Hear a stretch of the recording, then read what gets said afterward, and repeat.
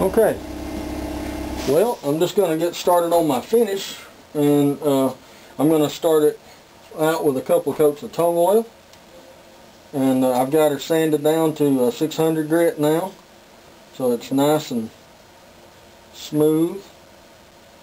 And get my brush saturated here, and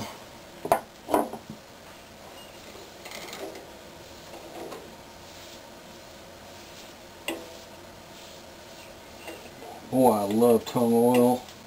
Stuff is so pretty. Oh, I also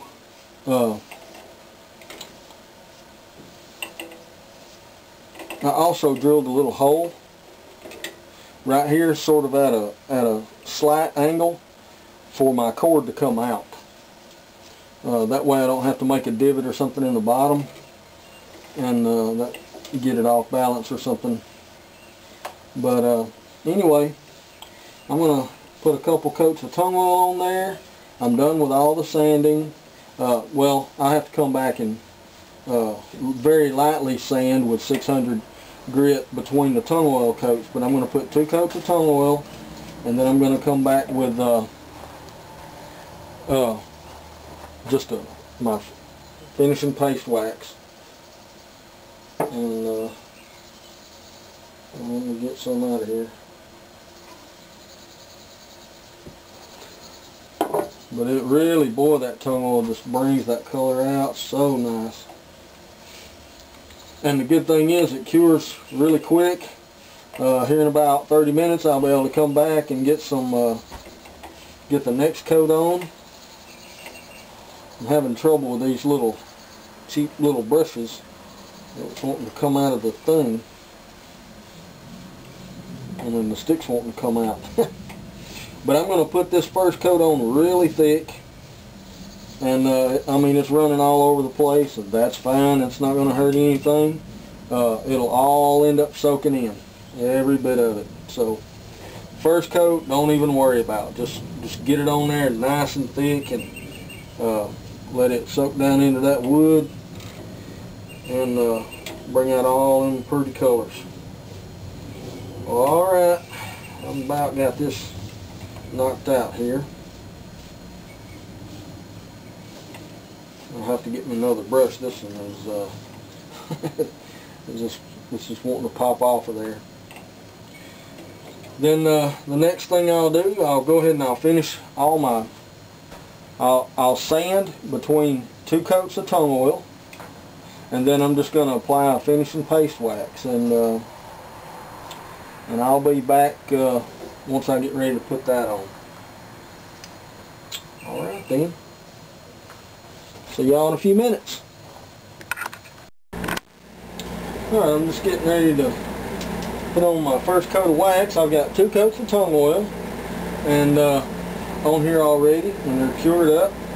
It's taking a couple hours, but all I'm using is a paste finishing wax from Minwax, and you can get that just about anywhere.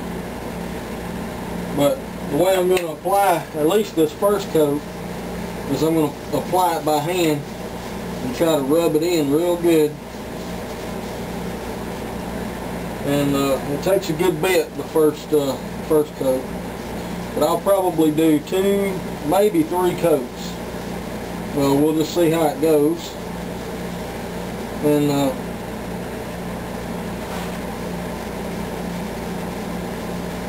just like the tung oil, I put a good thick coat on the first time, and that will ensure that I get it coated really, really well.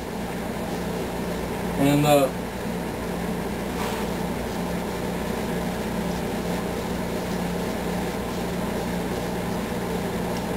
just making little circles.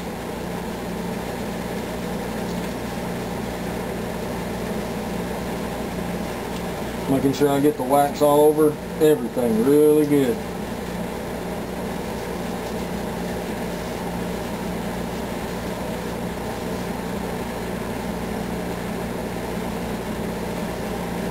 Right down here on the neck. Get all this real good.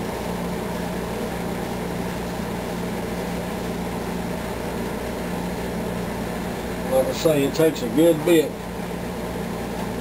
to get this on there. The first coat. After that you just put really thin coats on, and it gets a little bit shinier and shinier as long as your surface prep is good.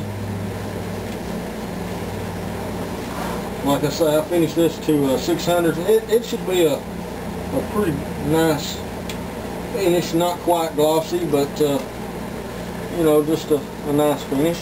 I'll let that kind of dry to a haze, and then I'll come back and I'll just kind of buff it and take off the excess, let it cure up real good, and then I'll buff it out, and then I'll put the second coat on, and we'll see what it looks like then. Alright, well, I'll be back when I get ready to buff this thing. Okay, I'm just getting ready to take off this excess, and see how it does. Not really buffing, just knocking off the excess this first time. And you can feel it tries to pull your paper towel away.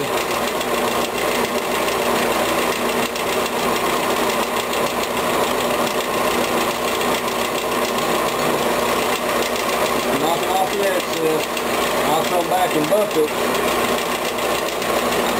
in a couple of minutes when it's about dried up now. It may buff out pretty nice. Once I get the excess off, I'll get a clean paper towel.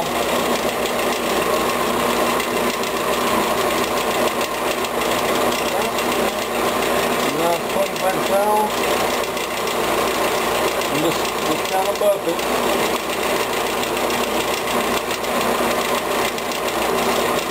And I could speed the lathe up maybe, but I don't really. This piece is still out of balance a little bit. And that's mostly because the heartwood. One side of this is mostly heartwood, and the other side has got sapwood in it, so it makes it lighter weight.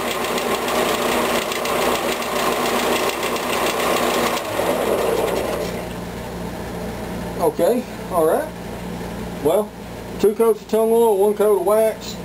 I'm going to go through that same process again with the wax, and I may end up doing it a 3rd time.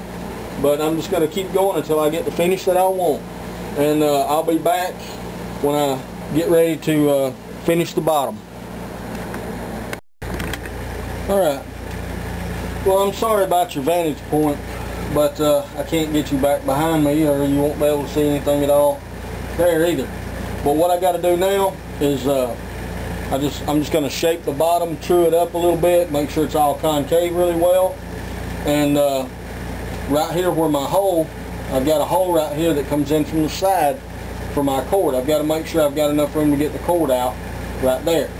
Alright, well, I'm just going to use my 3/8 ball gouge, or my 1/2 inch ball gouge, and try to, hopefully I won't throw it out of here. I've got it mounted on my Barracuda chuck because the pin was small.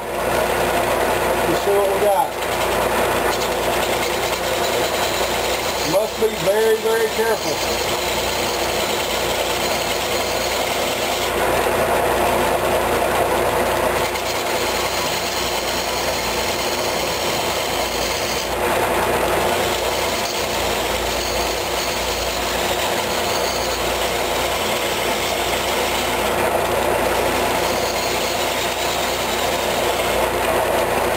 I'm just nibbling away, just a little bit at a time.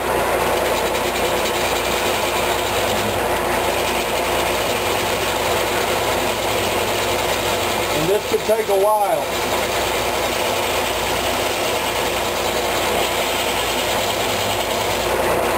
To get this right. I'll go ahead and make sure this edge is cleaned up.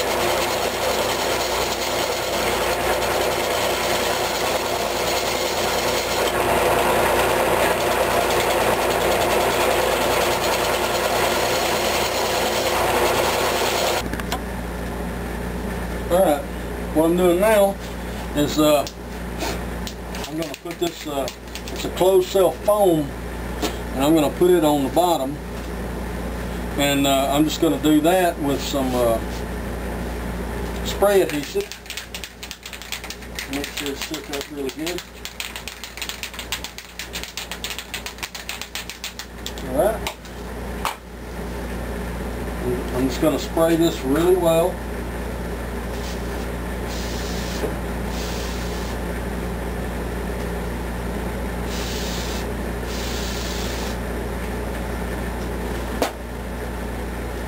Spray that, and then I'll just sit the lamp right on top.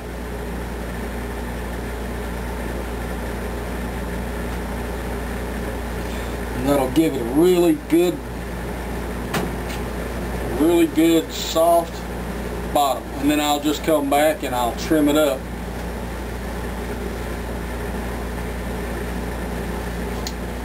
Alright, and I will have to rebuff this thing. Because I've touched it with my fingers and all, it's kind of off just a little bit, but it'll shine up really nicely. And what I did also was I went ahead and I cut the tenon off the top, and with my bandsaw, I just walked over to the bandsaw, cut the tenon off, and took it to my belt sander and sanded it.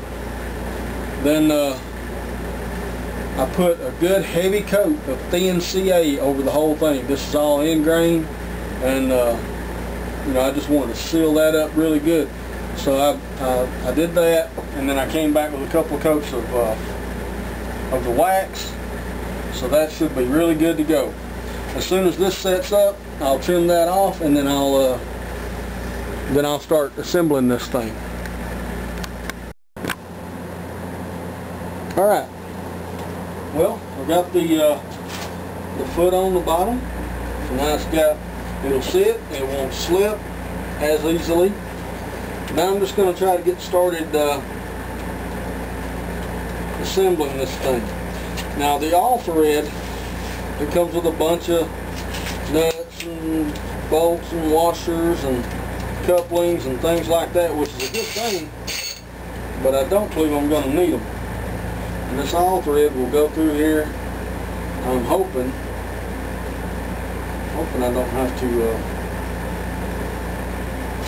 let me grab the coupling there. There's a coupling right here. I'm going to see if I can tighten that up, and I may have to hammer this thing through. Matter of fact, I'm pretty sure I am. So I got my little mallet.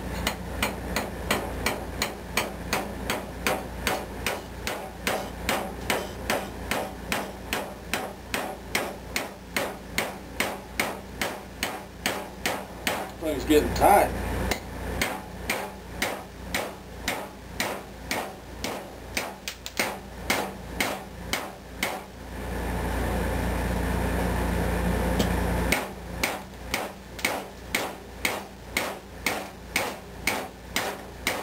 It's getting close.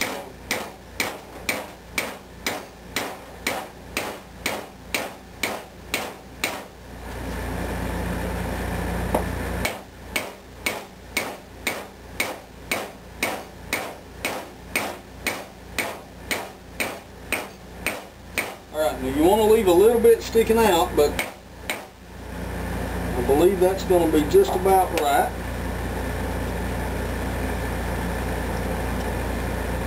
I destroyed the little coupling, but I don't need it anyway.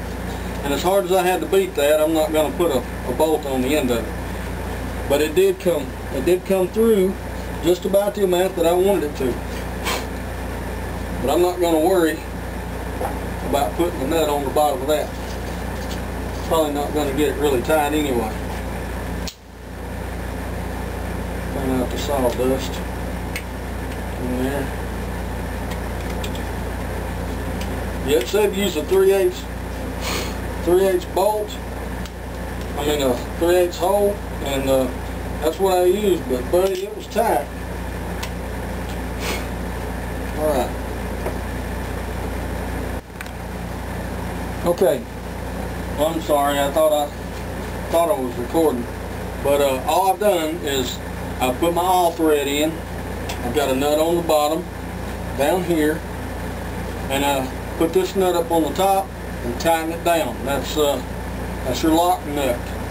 First thing, you want to take care of that first off. Then this little piece goes in. It comes from the heart. It comes from this. Okay, it's the very bottom of that. Squeeze it together. Right, once that goes together, let's see.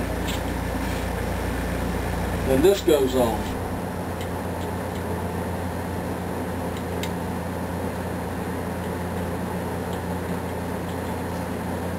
Well, let me put my cord through there first. Make life a lot easier for me. Alright, the cord, just took it out. It goes in the little hole down here. And I'll pull out plenty of slack to go up through the all thread. And it just goes straight up through the all thread.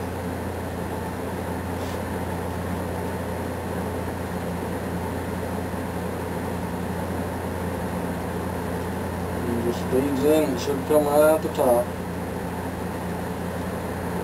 There we go. That's probably about all I need. I'll pull a little bit of that slack back. Okay, now the heart mount, I mean. And then this.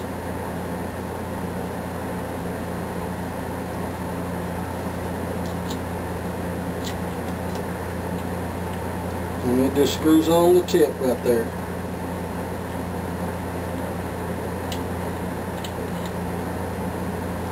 Right, now, I'm going to turn this sort of a little bit this way.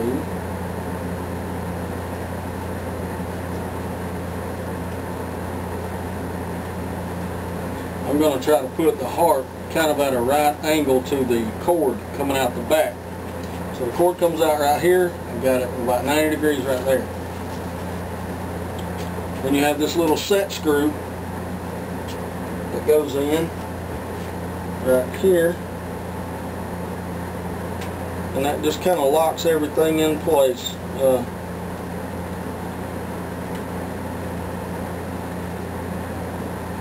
Alright, good. Now for the wiring.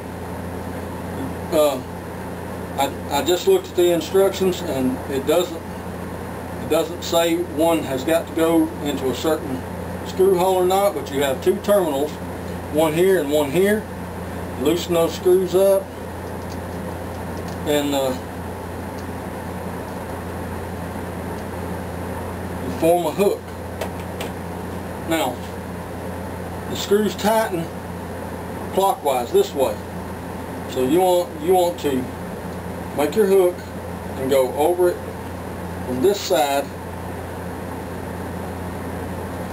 and tighten it down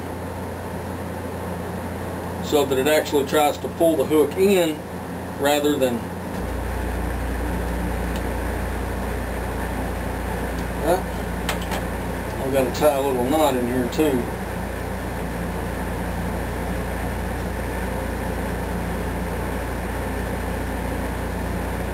And all this knot will do is just keep it from, it's just a little overhand knot, and all it'll do is just keep it from wanting to slide through. Alright, once you get both your wires hooked,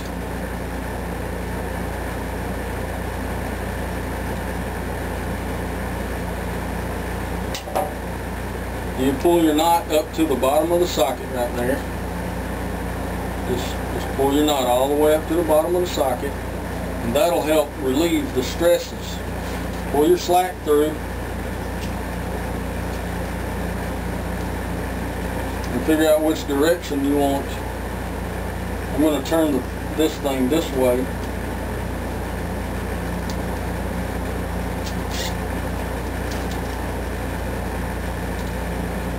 And then I need this to go down over the top of that,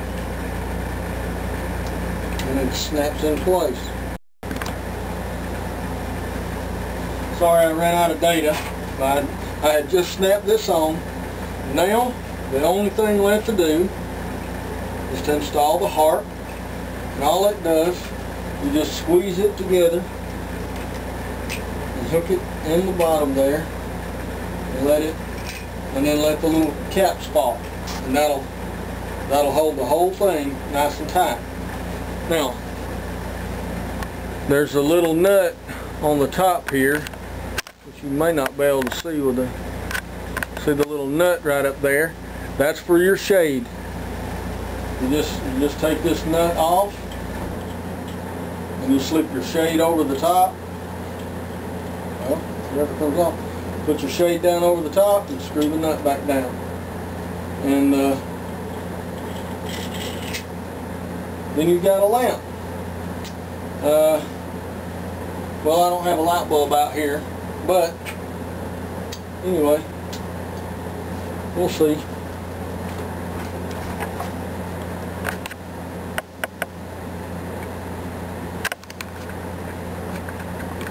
Alright, hold on a minute.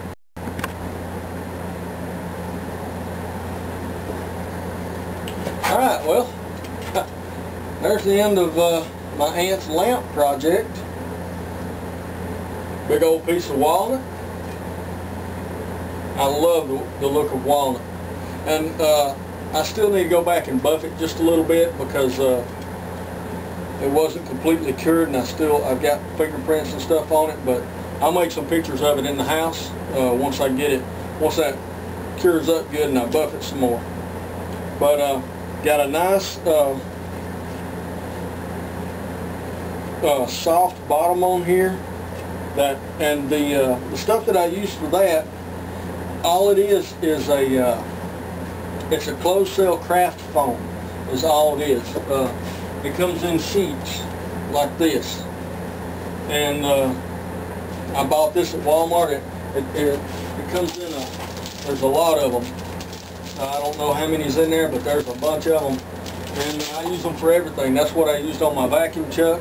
It's closed cell foam, so you know, it's watertight and everything like that. But that'll give a nice feel, or a nice soft setting for the lamp. But anyway, these kits, they're easy. I mean, the instructions are right there. They come with all the parts, but you have to make sure you buy the lamp rod. Believe most of them, it comes separate.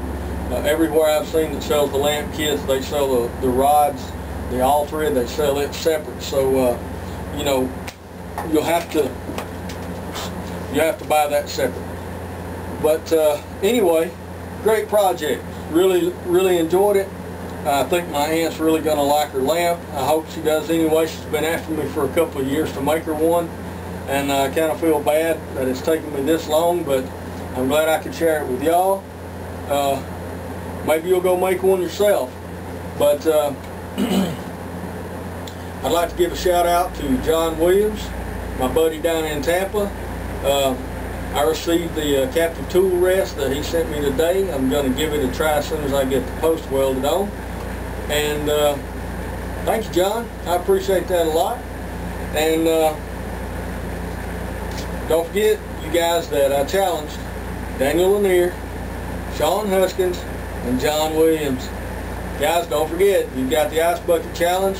It's for a good cause. It's for ALS awareness, and or also known as Lou Gehrig's disease. I'll leave a link in the description where you can go to find out more about this disease and how you can help or donate, or if you just want to do the Ice Bucket Challenge. But you all have a good day, and we'll see you on down the road.